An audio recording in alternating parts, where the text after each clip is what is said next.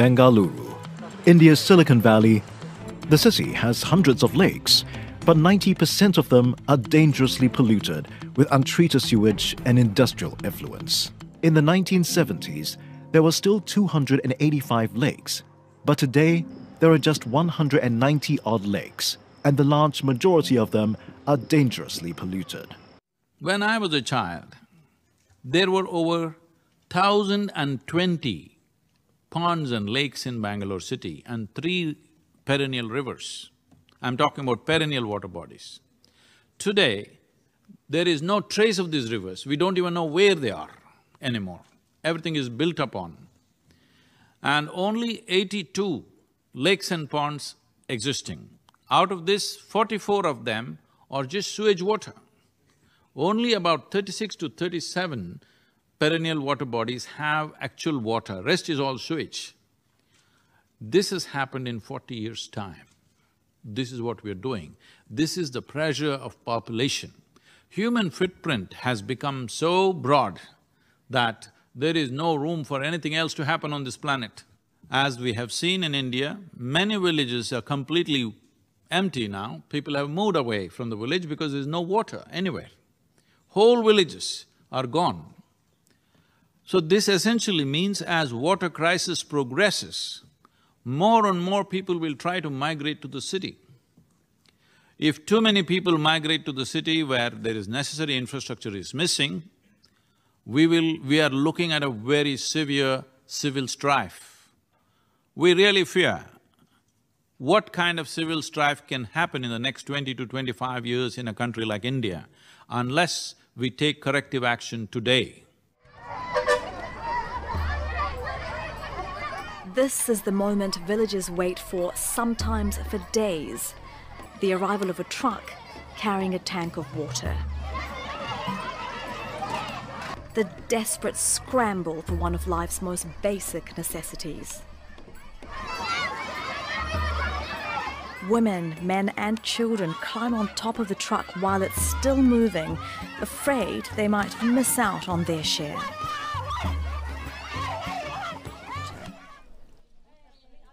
बदल व्हावा वाटते. आम्हाला जे त्रास झालेला आहे ते आमच्या मुलांना, आमच्या सुनाला, आमच्या लेकीला कुणालाच हो नाही त्रास. आम्ही जास्त त्रास काढलाय.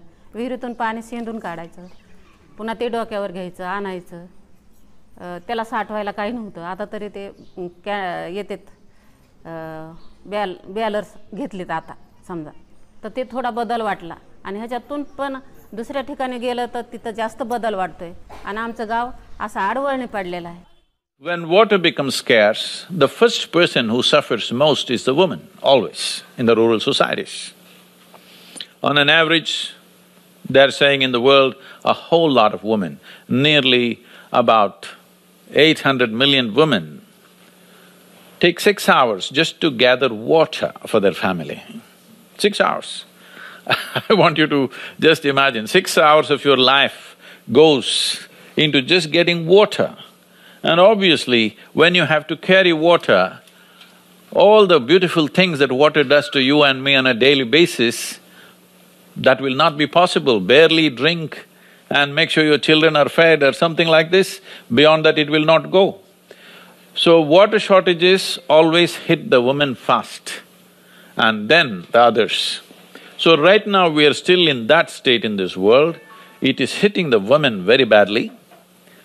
Men are still managing to drink arak when there is no water, you know. But that will go after some time, they will also suffer. Right now they think they have a solution in a bottle, but that solution will go after a while. So what is the solution for this? See, one thing is agriculture. In India, agriculture consumes 84% of the river water. In the rest of the world, it averages somewhere around 68 to 70% of the water is consumed by agriculture. In Europe, it's around 25%. In America, it's around 40%. Why this is so is there is a distinct difference between nations which are located from 0 to 33 degrees latitude and what is above. So generally whatever I speak is within 33 degrees latitude because here the precipitation is of a certain kind. For example, in India, the precipitation or the rain is approximately 45 to 50 days in a year on an average across the nation. The water that comes down in these 45 days, we must have the ability to hold it in the land for 365 days. This is where the real problem is. In Europe, the average rainfall and snowfall put together is about 170 days of precipitation. And there is an advantage with snow, it stays there and slowly melts down, giving time for the earth to absorb the water. But when it comes to heavy monsoon showers, if you don't have the necessary vegetation to hold it, the moment it comes, it's a runoff. And the runoff causes enormous damage, both to the soil and agriculture and the lives of the people. Every year during monsoons, hundreds of people die because surprise runoffs will happen, that what you did not expect, that much flood will come all of a sudden. So the fundamental thing that we're aiming at is, we need more vegetation. We don't have enough vegetation for the number of people that we have right now. If you just fly over India, you look down, you will see entire India looks like brown desert. All rivers are drying up like this. Krishna is not touching the ocean almost 4 months. Kaveri, 2.5 months to 3 months, it doesn't touch the ocean. When rain comes, it floods, otherwise there is nothing. A river which has flown for 1,000,000 years, in one generation, if we kill it. And water scarcity in parts of Bihar's Lakhisarai district is forcing people to literally dig up a river in search of water. The last 4 to 5 years, the river has been almost drying up. With dams, wells as well as rivers drying up in Jharkhand's Jamtara.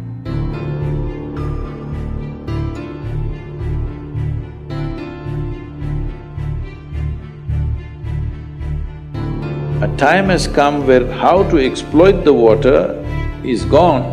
We need to see how to regenerate the river. The rivers in this nation are essentially forest-fed. Forest-fed river means precipitation happens. Because of vegetation, it is held and drop by drop, it is let off. It becomes small rivulets and rivulets become streams, streams become rivers. So what do we have to do for this? It's very simple. For every major river, 1 kilometer on either side, there must be plantation. If it's government land, forest. If it's farmland, from regular farming to horticulture. Very easily, we can enhance the farmer's income 3 to 8 times in a matter of 4 to 6 years' time. The farmer will need support, economic and material support, to go through this period and come out as a prosperous farmer. What we call as a river is a source of water for the society, but it is not really a source of water. It is actually a destination for water. The only source of water we have in a tropical nation like ours is monsoon rains. Only 4% of our water comes from glacial sources, which are some Himalayan streams coming down. Even in the Ganga, the amount of glacial water is very minimal. Rest is all forest-fed. What forest-fed means is, in our nation, on an average, somewhere between 45 to 60 days, the rainfall happens. What comes down in approximately 60 days' time has to be stored in the land for 365 days. The water should slowly go through its own process and slowly flow into rivers, tanks, wells and everything. But right now, because we have removed the vegetation in a major way, when I say major way, in the Ganga basin, which is accounting for 25% of India's geography and 33% of India's agriculture, we have removed 92% of the green cover in the last 60 years. Kaveri basin, which is the home for about 85 million people, we have removed 87% of the green cover in the last 50 years. Every river is receding on an average 40%, it has receded. Kaveri has receded about 40 to 44% in the last 50 years. Particularly in the south, it will happen much faster for a variety of reasons. I will not go into the entire science of it. Because of the nature of Deccan Plateau, it will happen that way. There is Mohan here from Bangalore. I know this, 40 years ago, if you dug 5 to 10 feet in Bangalore city, water, you couldn't control water. It would just flow out. I had a farm, if I put bore well, without pump, water was always flowing out. This is how this region was, Mysore-Bangalore region. Today it's all 1200 feet, bore wells. Which tree can put its roots to 1200 feet and get its water? So we must understand, this water that you're taking out from over 1000 feet has been there for over 1,000,000 years, but we are exhausting it in a matter of 6 months, 8 months, because the number of pumps which are sucking out is so big. So rivers are depleting because the aquifers are not charged. So this is not like a river is a separate thing, a lake is a separate thing, a well is a separate thing, there is no such thing. In a tropical climate, these are all one water system. The science of hydrology is such that if you do not hold the water in the soil, then it will flow off. When it flows, it also takes away the surface water. So the only way is to increase green cover. There is no question of increasing forest because the population pressure is so big. The only way we can go ahead is agroforestry, horticulture and tree-based agriculture, essentially. 600 million Indians, that's nearly half the population, are facing acute water shortages. Despite India's economic growth in recent years, it remains one of the most unequal societies in the world, and that inequality can be seen in people's access to life's most basic necessity, water. 300,000 farmers have killed themselves in the past 25 years, and many more have deserted their crops to move to cities in search of work, leaving behind the elderly. Have you seen older Tamil movies or even Hindi movies where village women are carrying big pots on their head and walking water, and the hero comes and sings a song, and she also sings a song, and romance happens, there she danced with the pot on her head. You've seen these things? Well, that is because the actress is carrying an empty pot. But the real woman in the village is carrying a pot which weighs 15 to 20 kilograms on her head. Nobody sings to her, and she cannot even open her mouth. She's shaking like this. Have you seen them? Hello? With 20 kilograms on her head, her neck and her head, everything is shaking with stress. She's not going to sing a song, she's not going to fall in love with anybody on the street. She just wants to take the damn pot and put the water in the house because her children and her husband and her family, whatever, for them. You thought it's romantic when a rural person carries a pot full of water on her head or on his head. But today that you have to carry a pot on your head, it's come, time has come. Now you think it's a crisis. Wonderful to your humanity. Fantastic sense of humanity.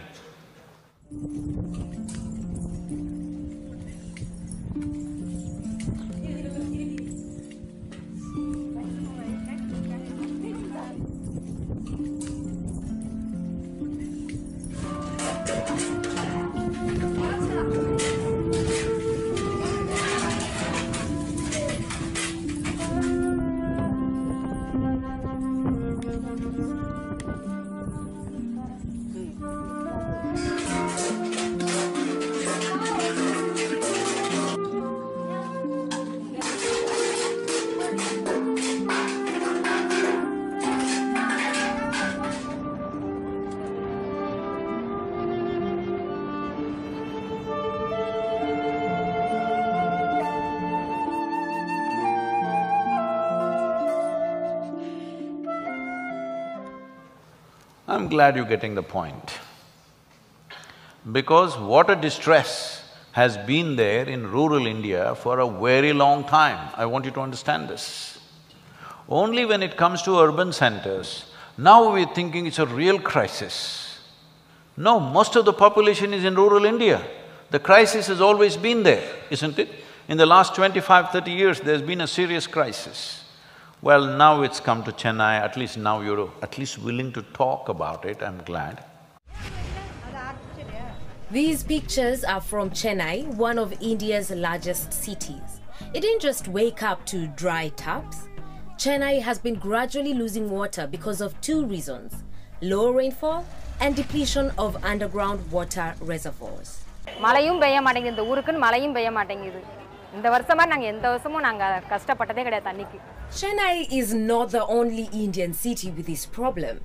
21 major cities in India, including the capital Delhi, could run out of water as early as next year. That's according to the National Institution for Transforming India.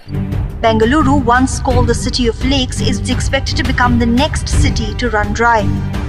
Tamil Nadu and its capital city are struggling to meet the water demand of its citizens. The Indian farmer, they say, is born in debt, lives in debt and dies in debt. A harsh truth closer home in Karnataka, which is at the brink of a crisis in one of the most fertile regions of the state, the Kaveri belt. In Kaveri Basin, in the last 10 years, 47,192 farmers have committed suicide in this Kaveri Basin, Karnataka and Tamil Nadu. What more do you want, I'm asking? What does it take to wake you up? Where is the humanity, I'm asking? In this country, in the last 15 years, over 300,000, 3 lakh farmers have committed suicide. We've had 4 wars, 3 with Pakistan, 1 with China. In all these 4 wars, on both sides, 300,000 people did not die. They did not. That many numbers did not die. Though we think a war is a great disaster, what is it that you need? You want people to hang in front of your home or in your bedroom? Only then you will respond? What is it? See, we need to understand this. River, lake, pond, well are not sources of water. They are only destinations for water. The only source of water in this country is monsoon. I want this to sink into the young people. Well, those in central India have to walk for miles to get their glass of water. We have a population of 1.3 billion people. I want you to just look at this possibility. No water, 1.3 billion people. The civil strife that will happen. What will happen to human beings when there is no water to drink? You can forget about humanity. Something else will take force. Every human being consumes water, air, everything else, food, land, all of us consume, there's no choice about it. But when it comes to doing compensatory action, very few people are doing it. This is the disaster on the planet. Something so fundamental as water, if rivers stop flowing, large tracts of India will turn into graveyards. If we don't do the right things in the next 10 years, 15 years' time, it could be too late. So, this doesn't happen overnight. This has been happening. Chennai people never thought it's a problem, till they have to wait for a train to bring water, huh?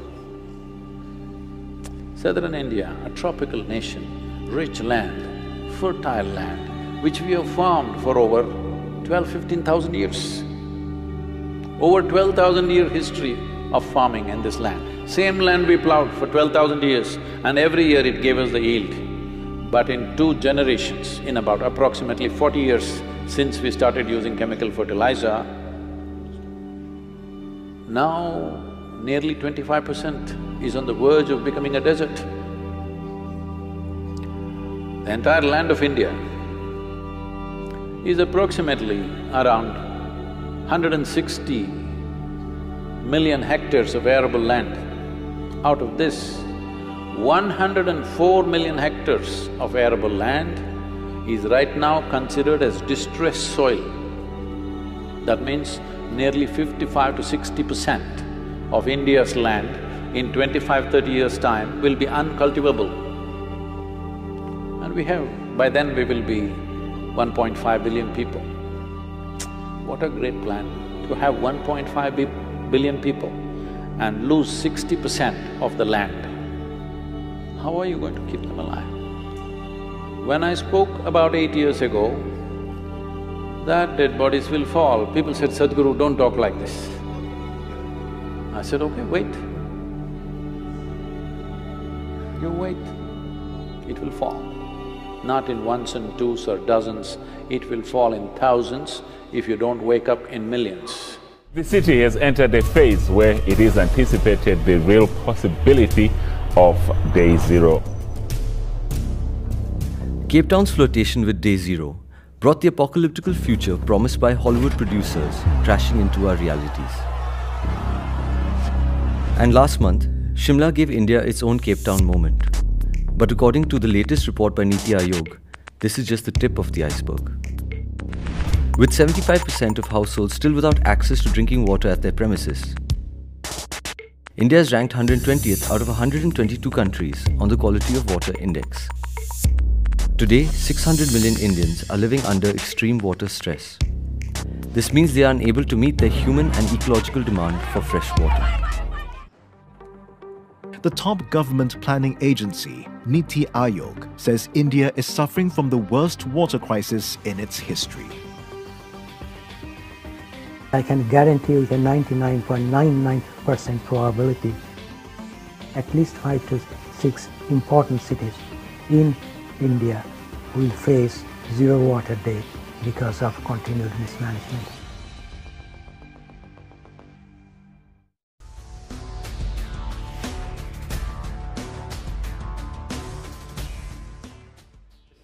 Without changing the chemical composition of the water, you can rearrange the molecular arrangement in such a way that the water will behave completely in a different way than the way it does. To such an extent, it's sensitive to this extent that if I take a glass of water in my hand and just look at it in a certain way and give it to you, well-being will come to you. If I look at it another way and give it to you, you will fall sick tonight. This is no more superstition, this is science. So is there any scientific evidence? There's substantial scientific evidence today about how the molecular structure of the water can be rearranged without changing the chemical structure, even with a simple thought or a touch. The problem is, your grandmother told you this, didn't she? Didn't your grandmothers tell you, you should not drink water from anybody's hand, do not take food from anybody, there is a certain way, you must receive only if they have good intentions for you? Did they tell you these things? But when your grandmother said it, the problem is if it goes from the east, it is superstition. If it comes from the west, it becomes science. Today there is substantial scientific evidence to show that water has tremendous memory.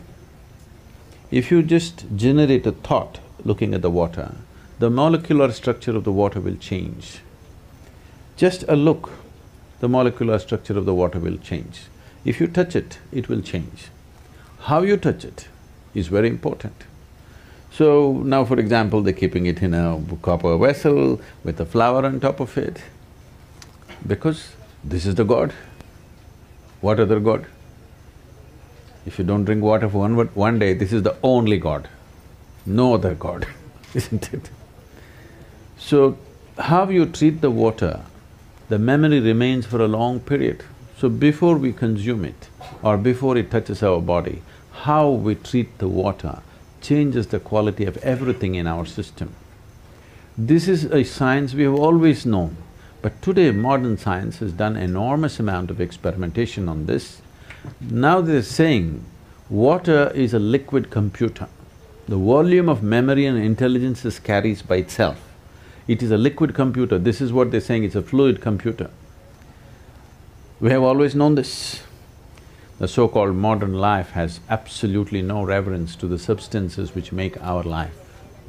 The life-making material is being treated badly and we're expecting it'll behave well within us and it will not. So being here at Narmada, it's time we bring back this culture because it's gone a full circle. Now modern science is insisting that water, the way you treat it is the way it's going to behave within you. And we must learn to treat it well. If we want to be healthy, if we want to be well, if we want to be successful, if we want to be prosperous, for all these things it's important the elements within you cooperate. If they don't cooperate, nothing will work. So the water today We know about this in so many ways. In India, tirth. In every temple there's a tirth because water is capable of memory and intelligence. Today, much research has gone into this. Every molecule of water molecules which gather and make into water cells, they have a phenomenal capability to remember things. Everything that happens around the water, it remembers. Everything that it comes in contact with, it remembers. It is alive. It is alive and intelligent. Water behaves just about the same way as human nervous system behaves.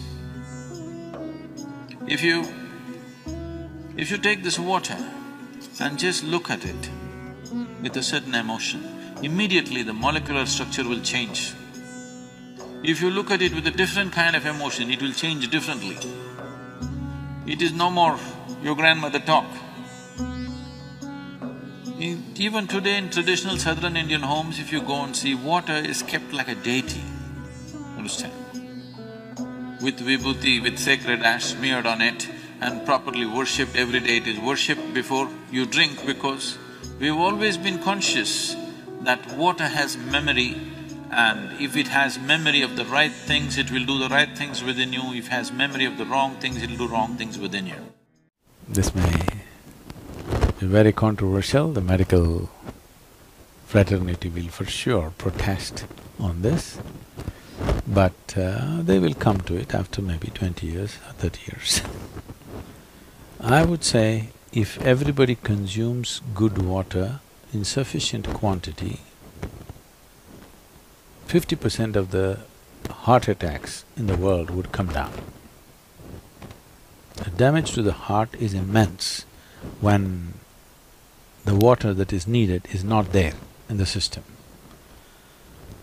But when I say water, it is not just about drinking liquid water, you must eat high water content foods. If you eat a fruit, it's nearly 90% water.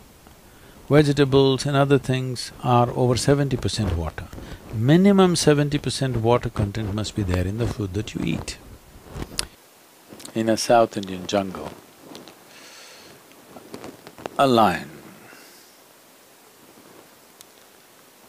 was really feeling a little, the king of the jungle. So he was just swaggering around like that. He saw a little rabbit, pop, he caught him. "Who is the king of the jungle?" he asked. You don't know whether you are his snack today? Said, you, my master, only you, who else can be? Let him go, okay, magnanimous today. And then a fox was going, pop, he caught the fox. "Who is the king of the jungle?" You know a fox, what he will say. He said all those things with extra attachments. Then he was feeling really full, and with a big swagger he came. There was a big clearing in the forest. He looked up, there was a huge tusker. He was in the mood, not considering sizes. Said, "Who is the king of the jungle?" The tusker, without a word, picked him up in his trunk, twirled him around and smashed him on the ground. His back broke. Then he said, "You could have just told me." The tusker said, "Well, I had to make my point." Life is just like this. After things go bad, "Well, you could have told me, I would have loved water. Somebody should have told me." No, see, life has to make a point, otherwise not everybody gets it.